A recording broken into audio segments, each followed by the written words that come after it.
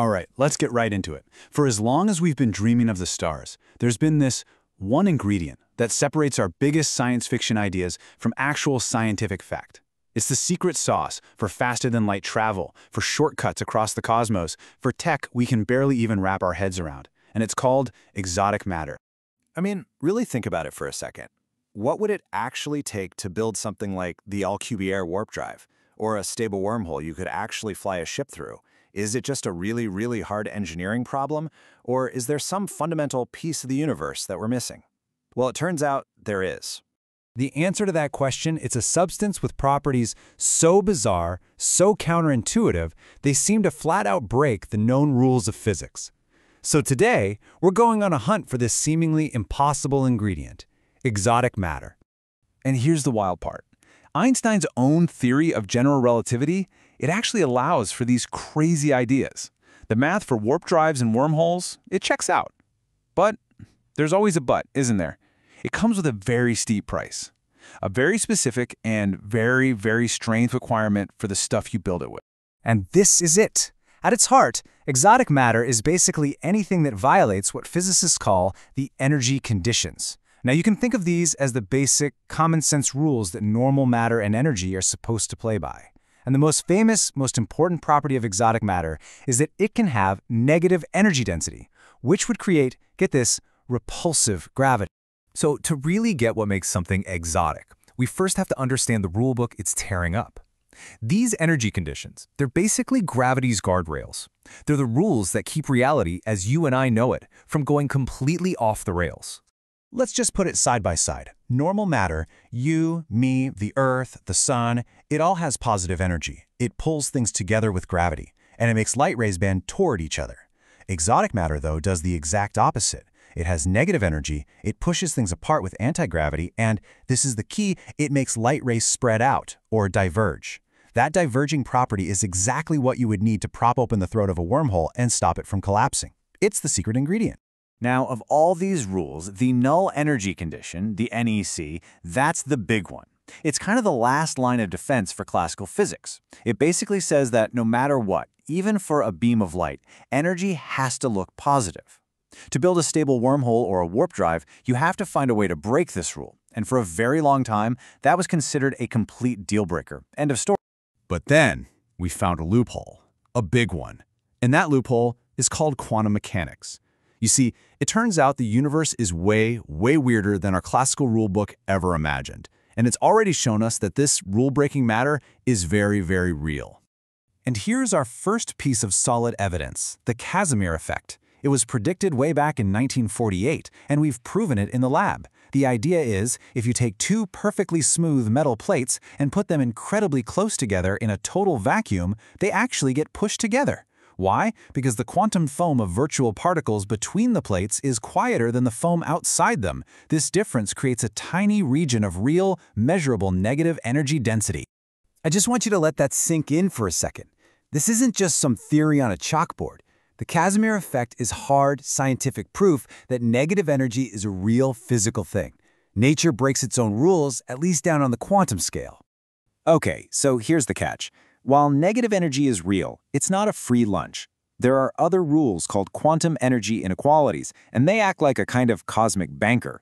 The universe will let you borrow a little bit of negative energy for a very, very short time, but you have to pay it back almost instantly, with an even bigger burst of positive energy right next to it. This makes scooping up enough of it to build a wormhole, well, let's just say it's incredibly challenging. But just knowing that it's possible, that has kicked off a massive hunt. And right now, that hunt is happening in 3 incredible arenas.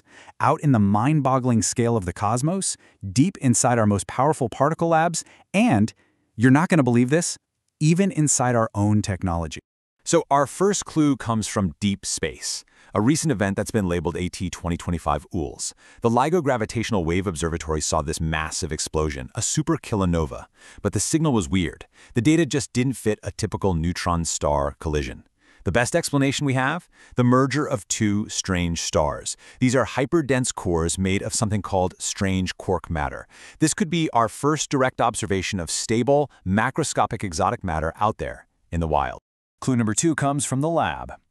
Over at CERN, physicists have been discovering a whole new particle zoo. We thought we had the building blocks figured out, right? Particles made of 2 quarks or 3 quarks. But nope. Recent discoveries like the Tc++ tetraquark and strange pentaquarks prove that matter can stick together in these bizarre 4 and 5 quark combinations. We are literally making microscopic exotic matter to order. And now for our third clue. And this one is an absolute mind-bender. It's coming from our own technology. Just this year, Microsoft announced their Majorana 1 chip. It works by creating these engineered exotic things called Majorana zero modes. Now, they aren't fundamental particles, but they act like half electrons. By weaving or braiding these exotic states, they can perform quantum calculations that are almost immune to errors. Just think about that. We have gone from wondering if exotic matter exists to engineering it to build revolutionary new computers. So where is all of this taking us? We're finding exotic matter in the cosmos, we're creating it in our labs, and we're starting to build with it. This isn't just about finding new materials anymore. This is leading us to engineer a whole new reality, and it's forcing us to rethink the very fabric of space-time itself. But first, let's just quickly clear up a really common sci-fi trope. For decades, people wondered, hey, what about antimatter? Does it have anti-gravity? Well, the Alpha G experiment at CERN finally settled it last year. They measured it. The result? Antimatter falls down. At 1G, just like regular matter. So as cool as it is, it's not the exotic stuff we're looking for to build a warp drive. But all this incredible progress has led to an even more radical question. After searching all this time for a substance, for a thing to prop open a wormhole, what if we've been looking in the wrong place entirely? What if you don't need exotic matter at all? This is the bleeding edge idea of the defect wormhole. It's a new theory that suggests instead of using a physical substance with negative energy, you could use a kind of flaw, a defect in the geometry of space-time itself. This geometric wrinkle would mimic the effects of exotic matter, keeping the wormhole open without a single exotic particle in sight. It completely shifts the problem from a search for materials to a question of pure geometry. So let's just take a step back and look at the scorecard for late 2025. The whole landscape is just amazing. You've got these defect wormholes, which are still purely theoretical, but then you have strange stars, which we've now actually observed. We're engineering Majorana quasi-particles for computers and discovering new tetraquarks in the lab. The term exotic matter isn't just one single thing anymore. It's a whole frontier of physics, stretching from the purely theoretical to the actually tangible. Which really just leaves us with one final kind of staggering thought. We've watched these ideas go from theory to observation to actual engineering. So what happens when today's exotic, this impossible ingredient from science fiction, becomes tomorrow's everyday, off-the-shelf building material? What will we build then?